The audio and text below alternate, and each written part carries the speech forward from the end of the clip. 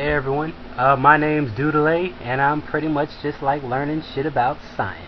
And due to this intense fascination of mine, I watch many scientific videos ranging from cosmology to biology, and even dabbling in perhaps the most intriguing of all, astrobiology.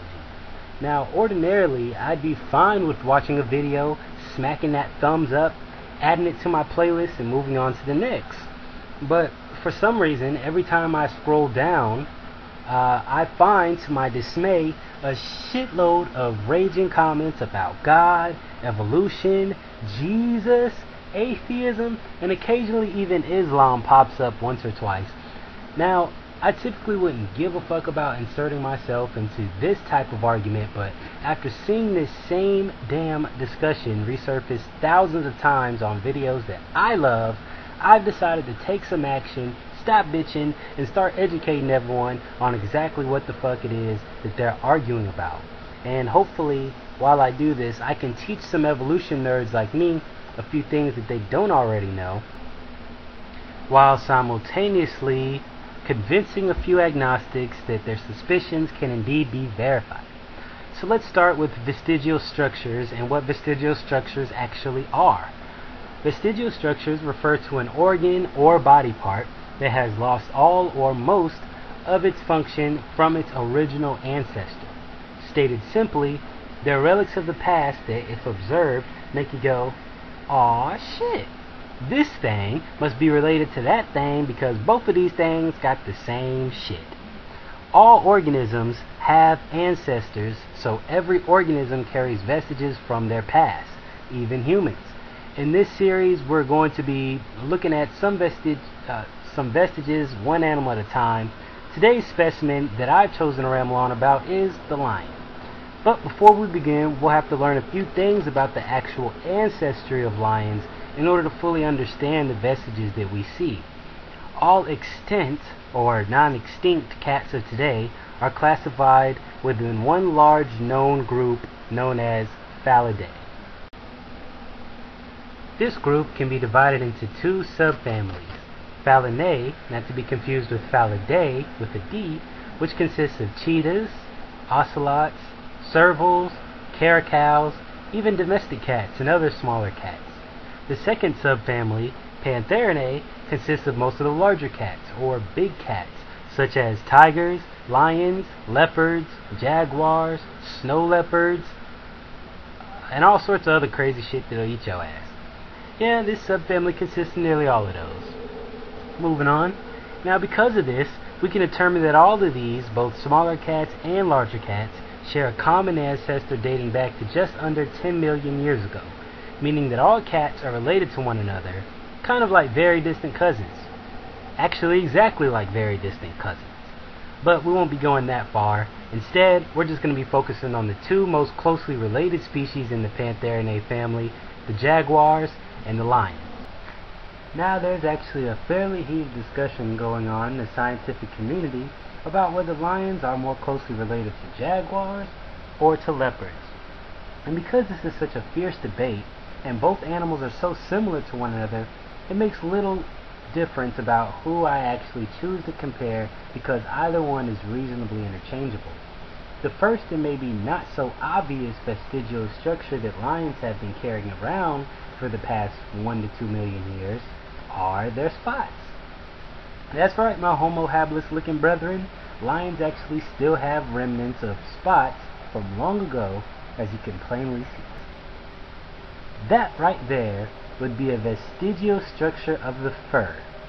It is a relic of the past that indicates that both lions and leopards were once one and the same. A lion's spots usually grow extremely faint once they mature, but in their infancy as cubs, you can see them much more clearly.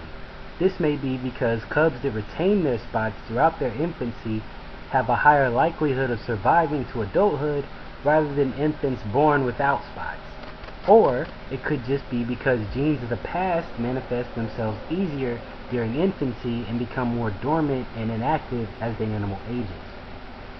Then again, both hypotheses may be wrong and God just overused his eraser, which also seems fairly plausible. Upon further observation, you can actually see that the faint patterns that lion cubs sport are actually identical to those of that of the jaguar. Notice how both lion and jaguar cubs wear rosette markings. You can see them there. They look kind of like little rings. Both have darker markings down the back than on their sides and ribs. The markings go all the way down to their faces also. Those spots don't always come down to the lion cubs' faces.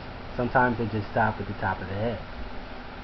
You can even notice the identical type of markings behind the ears, dark with just a little pinch of white going around the edges.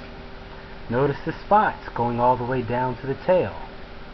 They even share the same identical pattern of little smaller spots that go down the legs.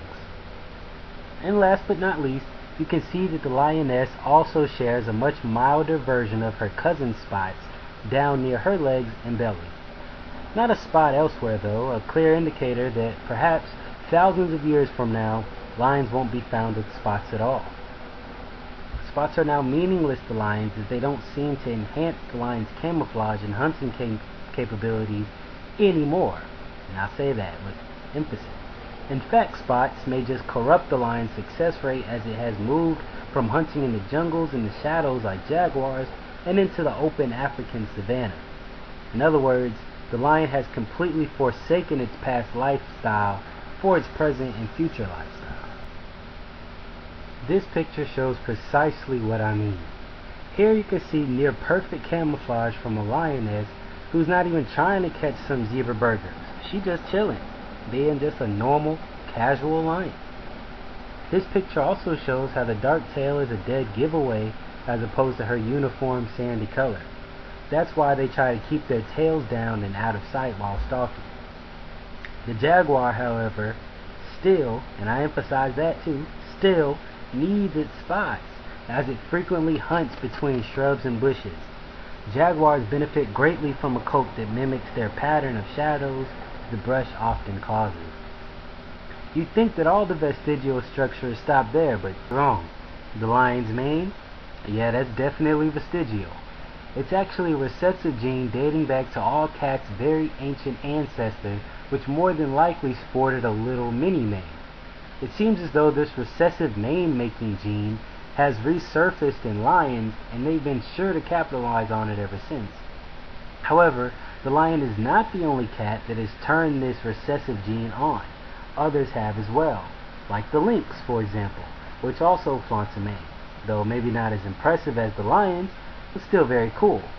Tigers and cheetahs also grow into adulthood with the tiny makings of a mane occasionally, especially the cheetah's cubs, which have full-blown manes, whereas the adults just have tiny ones. This could very well be an indication as to what adult cheetahs looked like long ago.